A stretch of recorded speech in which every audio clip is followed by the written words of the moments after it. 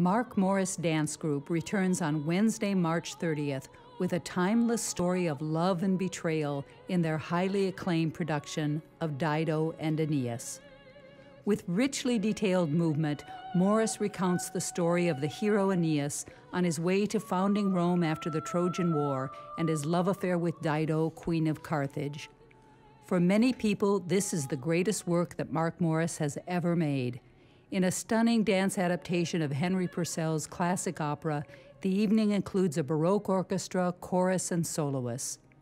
Morris danced the leading role when he debuted the piece in 1989, but now takes the podium at Northrop as conductor and director.